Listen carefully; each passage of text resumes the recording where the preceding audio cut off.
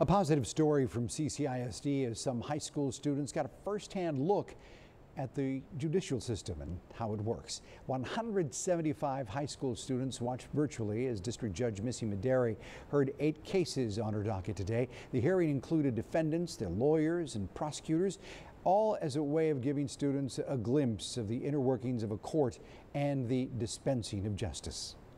We have real cases just the way we do it on Zoom like this with the judges and everyone involved. You know, they get to see this from home, and we encourage family to watch as well.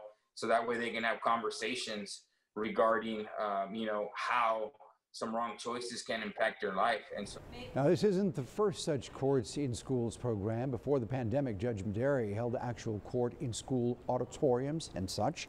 More are planned in the future. Very good.